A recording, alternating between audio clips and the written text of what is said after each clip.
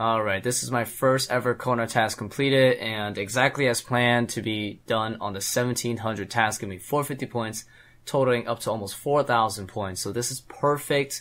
This is lots of points for skipping for this Hydra task. So chances are we're getting it today for sure. Invalid location. Isn't this the new spot? Yes, the new Fury Ring spot. It works. Toros, like, man, I'm only doing extremely fast tasks. Toros are slow as hell. 164 Drakes. Really tempting to do those. You know, those are new too. But the Hydra awaits. 10 Skeletal Wyverns. Alright, task done. 18 points. Oh, let me get that Snapdragon though. Oh, there it is! Yes! Only took me, I don't know, 500 Slayer points? Oh, God. One of my boys, he used 3,000, he didn't get a single task. Rest in peace to that guy, but I got 170. A little bit more than the average, I think. So this is going to be my setup to start off. A melee switch with a range switch. While I was working on some of the easier Kona tasks, some people already kill Hydra, and it's been reported that it's super weak to the Twisted Bow, so I decided to switch into that instead. But yeah, this is what I got for now. And also, the black boots that you're seeing me wear, that's the new boots that came out. You can buy from any Slayer Master. Unless you've already done the Zaya Elite Diary, you have to wear this boot or something equivalent like Granite Boots. Because in this area, you constantly take flame damage. It's like 5 damage every second or something like that. And especially if you die at Hydra, you need to make sure you go back to loot your stuff with another boot on, because if you double death, your original death pile will disappear completely and you can't ever get it back. Oh yeah, this has gotta be the spot. Oh, is it instance? Ho ho ho! Here it is. Alchemical Hydra. Let's go, man. So, I didn't do too much talking during the first ever fight because I was just trying to figure out what was going on in the fight, understand the mechanics and, like, you know, how to deal with the different phases and stuff. But let me tell you, I thought this boss was going to be like a hybrid tribrid boss fight, but it turned out it's just a range only fight. What I mean by that is range just absolutely dominates this boss compared to like melee or something.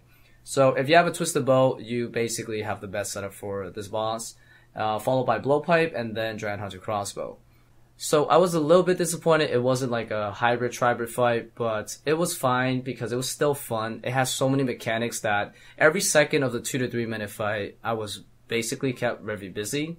So yeah, I was okay with that. And it's also a Slayer boss, so I guess it wasn't meant to be super hard anyways. Woo, what the hell, man? Ah, crap. Okay, that's... I see, so... I need stamina pod for this. Oh my god. Alright. Oh, I'm dead. Fuck. I didn't know about that flame attack, dude. Alright, whatever. That's okay. There we go. Just got the first kill ever. Used a shit ton of food, so that means either there's a lot of mechanics that I'm completely not noticing, which I'm sure I'm not. Whoa, what the hell is this? Hydra bones, boys. 3 drops. Wow, that's insane. I mean, second kill. What am I saying? Ooh, boys, I got some really good food. Alright. Yeah, T-Bow's broken here. Holy shit, dude. Alright, third kill. We got more potions. Which is okay, because I'm using a lot of supplies just to get like 2 kills, so I need more supplies. I learned from the boys that for auto attacks, it's pretty oh, what the fuck? Hydra's eye! Oh my god, I got something. What is that again? Is that to make the ring? Wait, it looks like it can be combined with a heart and a fang. Yo, which one is this? I need to look at the ring. Oh my god, yo. I just got a drop. 4KC. Oh, I can't even price check it, dude. Holy shit. Oh my god, guys. Very nice. I can't wait to try this out. But it's only a piece though. I need a heart and a fang. That's 1 out of 3. Yeah, dude. Very nice. 4th kill. Oh, what the f— No, that auto attack is so strong. God damn. So the first few hours of Hydra for me was definitely not the easiest because I just did not know the mechanics well enough, and yeah, because of that, you just get a beating. And once you do know the mechanics and you start getting comfortable with it though, it's not that hard, I would say. So as long as you pay attention to the fight the whole way through. So if you don't pay attention, this boss is quite challenging because it does hit really hard when you do not switch prayers correctly, since it will alternate its attacks every 3 attacks, and during the jab phase, which is the final phase, if you mess up a prayer flick, it will hit you for like a 50, up to like a 52. So yes, paying attention is absolutely critical, but with that in mind, if you pay attention, it's not too hard. I would say it's probably like Vorkat difficulty, if not, maybe a little easier if you pay attention. Oh, what the hell? That hit you? Yikes. Starting to get the hang of Hydra a bit after 20 plus kills, so comfortably, you know, starting to do multiple kill trips.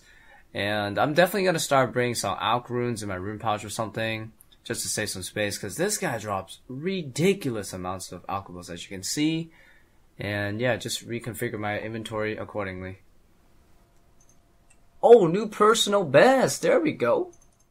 So one thing I noticed quickly is that Hydra drops a lot of Astro runes, and to be honest, I don't think there's really any boss that drops Astro runes.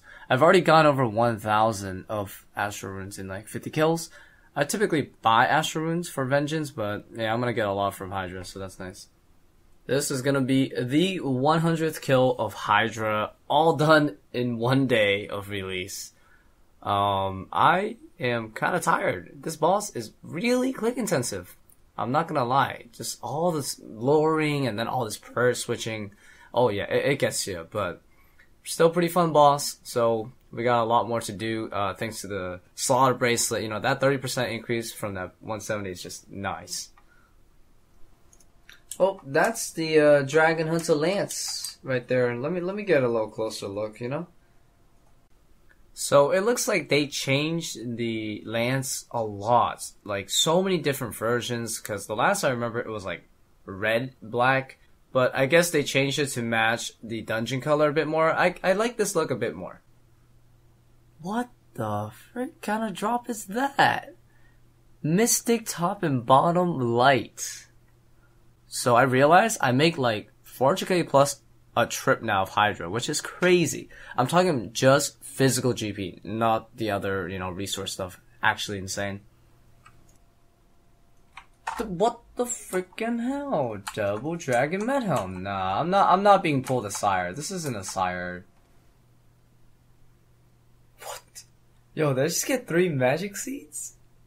Damn, that's crazy. 3 magic seeds. Wow, that's actually some next level resource drops right there. Man. What am I seeing, guys? It must be really rare, because this is my only drop of that so far. Damn, that must have been... Oh my god, that could have killed me there. Yikes. Too excited for a fast kill there. Oh, I was so close. Wow, oh my god, another 500k drop. This time, like, for real. This is literally a 500k drop. Because it's all outs. Jesus. And I get caught by its pace instead of my own pace. Yikes. I'm not sure if you can take it, but... Oh my god, I got it! Wait. Hydra's Fang? The Fang of a Hydra looks like combined with a Heart and Eye. Oh, I thought that was the Dragon Hunter Lance component. Oh, 2 out of 3 ring pieces though. I'll take that, man. Let's go. Sounds good. I honestly thought that was the Hydra Lance though, man. But hey, this is good too. I'm sure you can't get the same items that you already got for the ring piece, just like the bludgeon. So, freaking Getsuga, dude, has a new pet. Oh, that looks so nice, dude. Yo, can you change the colors? Oh, does it not have forms? Oh shit, it's got different forms, dude. Show all the different forms if you have. Oh, that's nice. So that means it has 4 forms. Damn, that's sick, dude. Oh man, this is a keeper, bro. Yeah, I definitely want to get this pet.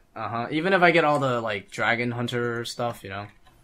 Can't believe this is still day 1. I'm already at 200 KC, dude. Good stuff, good stuff. Okay, honestly took me so long to complete this Hydra task. Because I ended up killing like 200? 212, yeah, with the slaughter bracelet. Oh, Jesus Christ, that took like 10 hours, honestly. The first bit of hours was me just kind of struggling, trotting around, trying to learn how to kill the boss, but yeah. Unfortunately, my Runelight didn't keep track of all 200 plus kills because I turned off my PC halfway to take a long nap, so only recorded the last 79 kills. But it's still a pretty decent sample size. As you can see, I made over 9 million total value in 79 kills, which is over 100k value a kill. So that's really good considering there's no big unique items that is influencing the price. So this is just regular drops. And I can almost bet that half of the value comes from straight alcohols because every kill I was just getting alcohols left and right. So it was insane. But overall, this boss is really, really good money right now. One of the best moneymakers at the moment. Alright, boys. Moment of truth. I'm gonna go try to get the back-to-back task, please. Alright, 10%. Please show me the money. You are the most impressive at bringing the balance. I can reward that. Oh my god. Yes, Slayer Cape. Let's go. 10% chance, and I got it to work. Thank you. I'll be taking that.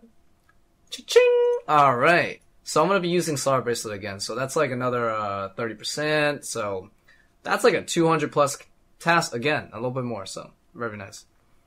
Honestly. You're in Rocket, you know, doing some... Oh, I got a Hydra Tail! Wait. Hydra Tail? Oh, attached to Bone Crusher. Yeah, I always forget. That's my third unique. Although I don't know where I would use it, but... Okay, that's 3 uniques so far in 239 kills. Still missing the super lucrative Hydra Heart and the Claw and the Scale, I think, yeah. But okay, I'll take it. Eventually, I guess I would have ended up wanting to get this anyways, just for the completionist's sake. Might as well, just to have this. Successfully combine the Hydra Tail, Dragon Bone Necklace, and Dragon Bone Crusher into the Bone Crusher Necklace.